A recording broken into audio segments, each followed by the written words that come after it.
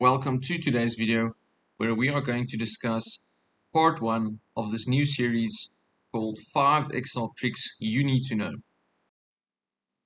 So the first trick we are going to discuss is how to insert a trend line into Excel. So you've got this huge data set and you want to see the trend over this last year, for example in sales. So to insert the trend line, you're just going to click on the cell where you want to insert it.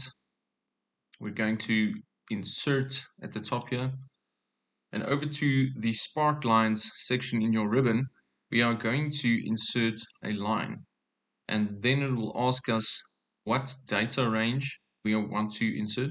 So we'll just select our whole year, all the months, and press OK. And there we've inserted a trend line into our spreadsheet, and this just helps make your spreadsheet look good, and it helps it to look more efficient.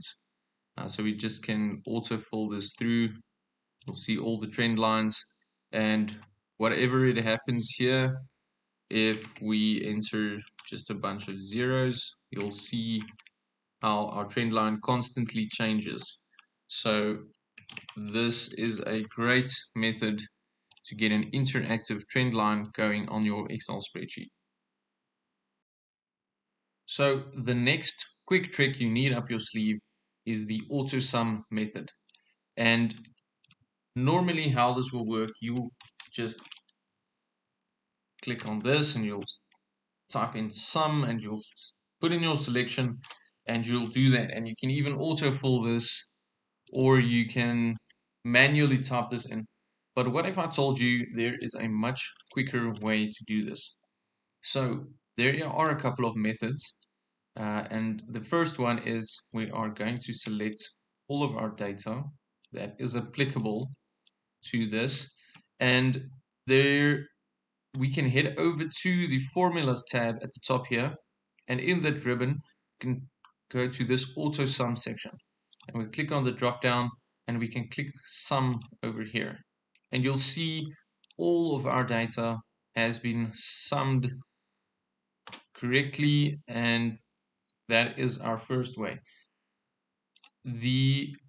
Just to note, the same formula that's in here at the formulas tab is actually in the editing section in your home ribbon. So if you go into there, it will do the same. So let's go back to the selection in the home ribbon, go there, click on sum, does the same. So that is the first method actually that we can use for that. The next method is to select your cells, your open cells that you want to sum, and we'll select all of these,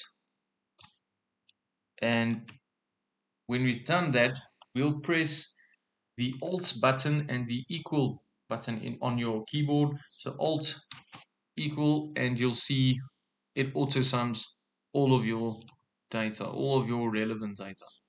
So that is the auto sum, a really quick way to auto sum all of your cells. I hope you enjoyed this part of the video, and please remember to like down below and comment if this is helpful, and if you have a neat trick of up your sleeve that you want to share with us. So the next trick we're going to discuss is the auto average.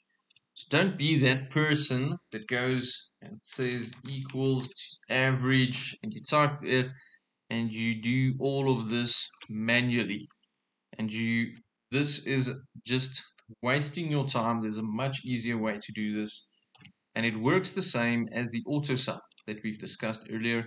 So we'll select, I'm just going to show you, select all of our data, and we'll head over either to, in your home ribbon, to this editing section over here, or in your formulas bar, we will go to that ribbon and click on average, and you'll see all of your data has been averaged.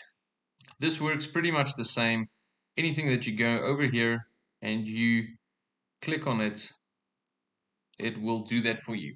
It's an easy, quick way to spare a couple of minutes rather than typing everything manually out.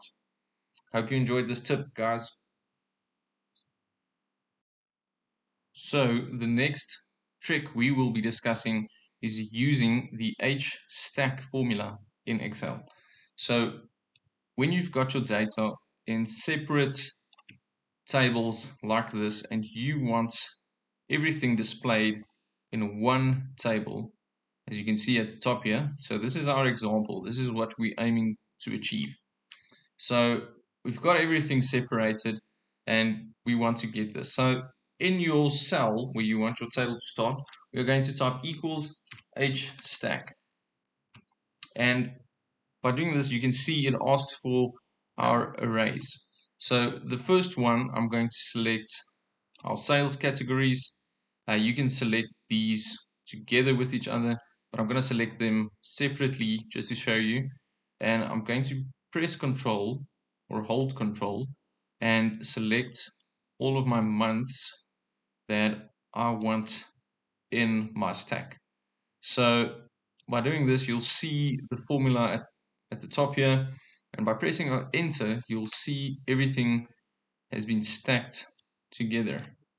So I'll just give that borders, and anything that I change on this, on my original tables, you'll see it changes on the stack. So whatever you do, this, if you work in your original tables, changing values or whatever it may be, it will change on your stack. So for our final Excel trick in this video, we will be discussing how to calculate the time difference between dates. So as you can see, got a couple of dates here, and there are a couple of difficult ways to calculate the years, the months, even the days between these two dates. So to simplify this, we're going to use the formula date diff. So in this column, I'm going to type in my date diff, and I know Excel doesn't recognize it here, but if I can click on this, you'll see the formula does exist. Maybe yours will actually recognize this formula. And just go down here, there's a lot of information here, but you can see the syntax that we're going to use. It's the starting date, the end date, and the unit. I've actually made a video on the time difference. If you want to go watch that, please go to our channel. It is quite helpful. So getting back to this formula, now that we've typed it, we're going to enter our starting date and then our end date, and then we will be entering our time period. So I'm going to do a Y, so obviously that will calculate the year difference between these dates. So if I press enter, you'll see I'm just going to autofill this. So you can see our difference, 6-year difference between these two dates. And if I go to this formula and I'll type in an M, and you can see the months between these dates. So you can go and calculate that if you want. You can even fill in the days between these dates. So there are a couple of methods, Y being your year, M your month, and D your days. But if you click on your formula here, you can actually go and have a look at your couple of options that you have here. There are a couple of options if you want to go and read through this. But thank you for watching, guys. This is our 5 Excel tricks that you need to know and that can potentially help speed up your day working in Excel. I hope you enjoyed this. Please like the video, subscribe to our channel, and please comment down below your Excel tricks that you want to share with us. Maybe we'll include that in our next videos. And thank you for watching, guys. Until next time, cheers.